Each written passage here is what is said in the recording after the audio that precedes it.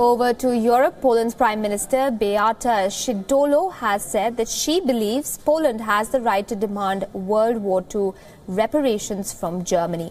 In an interview to a radio channel, Poland's Prime Minister said that the Polish state is ready to go ahead with the process of holding talks with Berlin, seeking reparations from them for the Second World War. The proposal of talks disputes the validity of the 1953 resolution in which Poland's leaders had then dropped claims against Germany. Remember, 6 million Polish citizens were killed under Nazi occupation between the years 1939 to 1945.